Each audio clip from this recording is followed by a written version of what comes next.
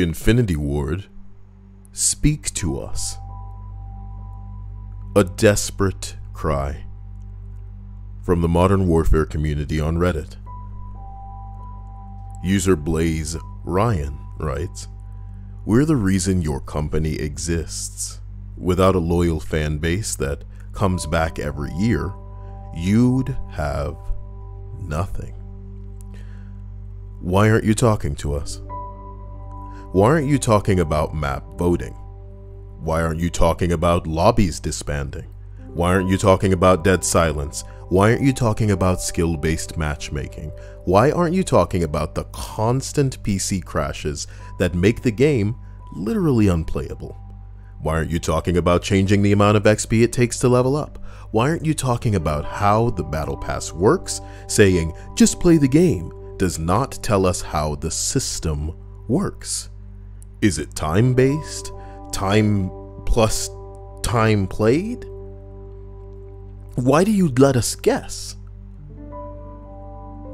Art Peasant said during the beta that you wanted to prove to everyone that you'll be vocal throughout the game's life cycle. You told us you'd smash that comment.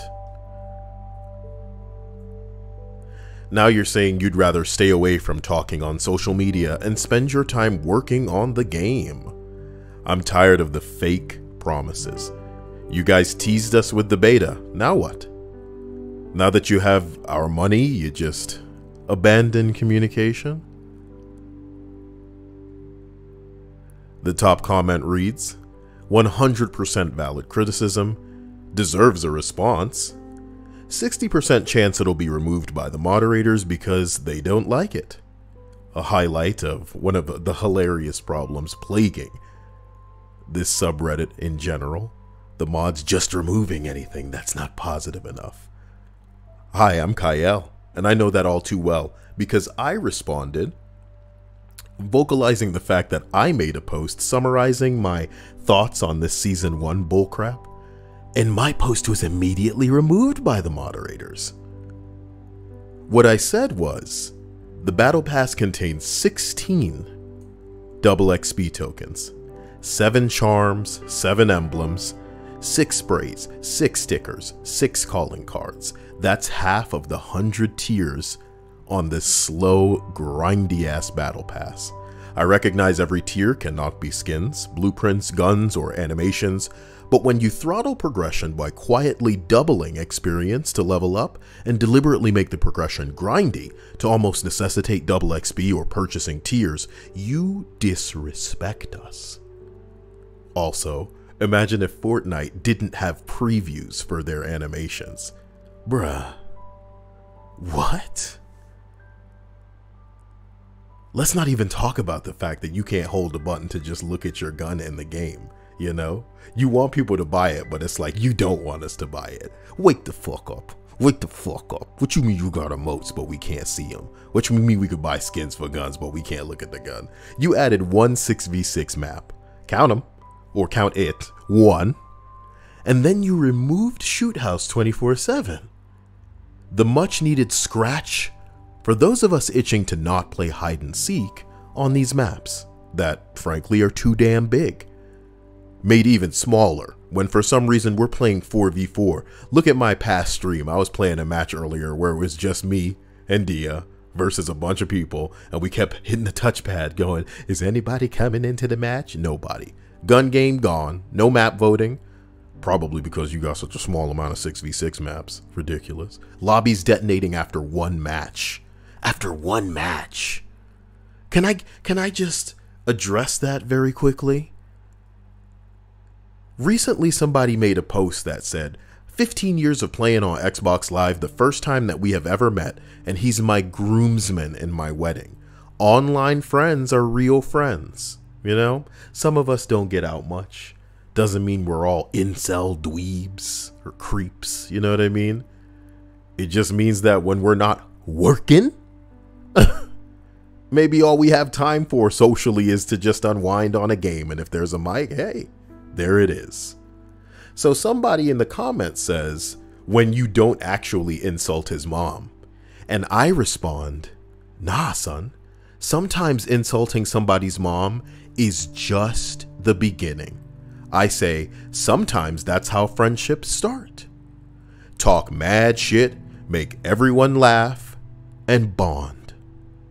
Games are about blowing off steam, and friendships can also be about this. The new Modern Warfare immediately closes lobbies after one match, does not allow for the shit talking, does not allow for rematches. This robs the game of the camaraderie associated with proving a match wasn't a fluke, or overcoming someone who got lucky. But these days, Infinity Ward out here sucking dicks. But who's sucking dicks harder than Infinity Ward? Apparently the moderators on the fucking community subreddit. Because the fans, the people playing the damn game who are actually voicing valid criticism, this is critique. The squeaky wheel gets the grease. How can you get better if you don't know what to fix? But you don't get to also ignore us. Do you get what I'm saying? And call us crybabies or whatever. You know what I mean? You heard of the Streisand effect? Have you heard of the Streisand effect? If you try to silence this shit, it's going to backfire, homie. I'm not trying to provoke some kind of uprising among the gamers, but it's getting kind of childish. It's getting kind of stupid.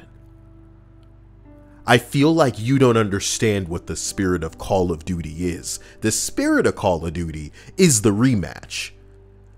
1v1 me on Rust. That's a 10-year-old meme. You know why it survives?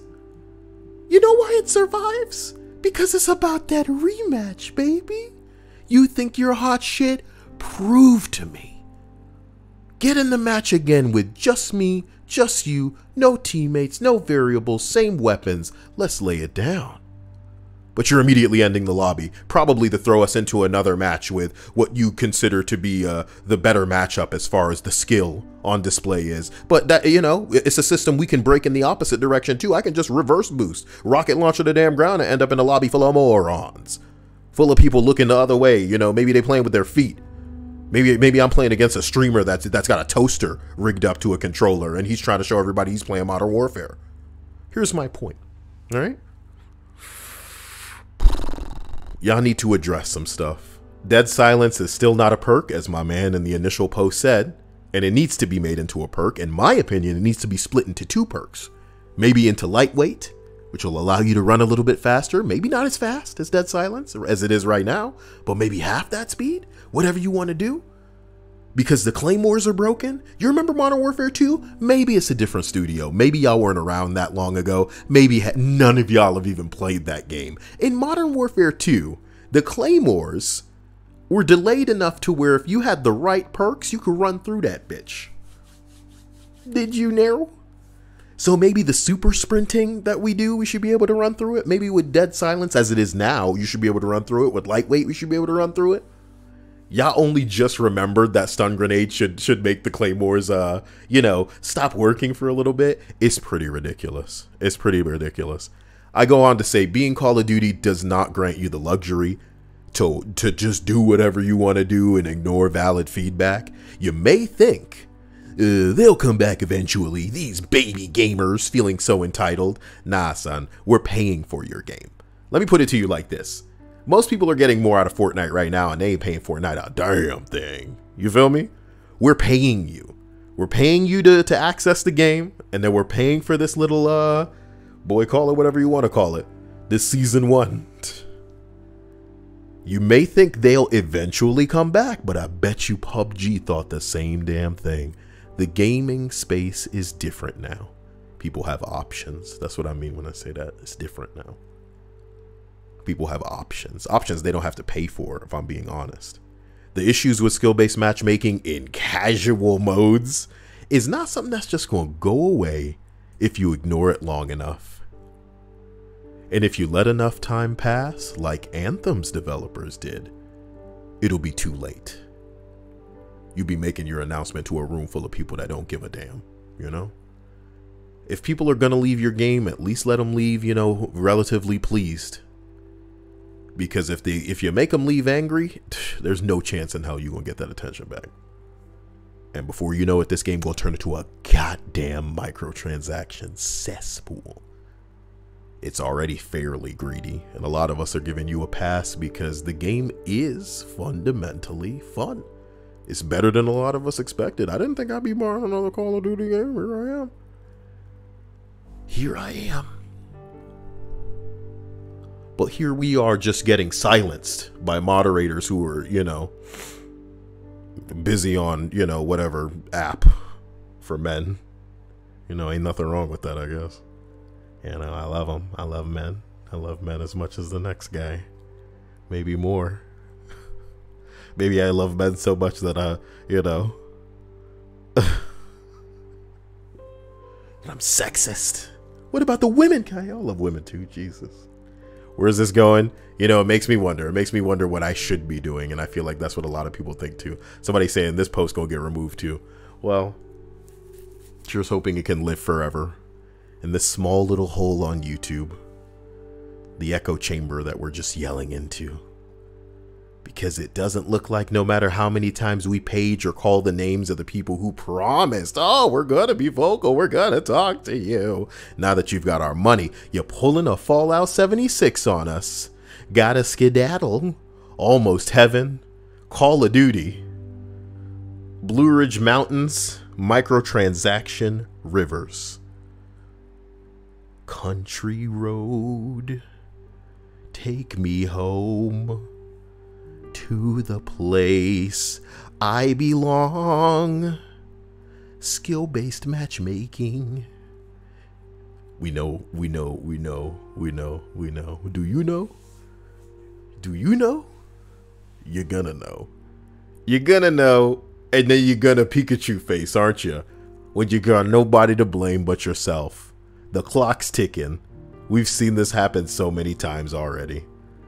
Look. The fire is kind of raging right now. You have the choice to extinguish it. Or to throw a little gas canister on top of that bitch. You know what I'm talking about? Make whatever happen. See you guys later. I just, you know,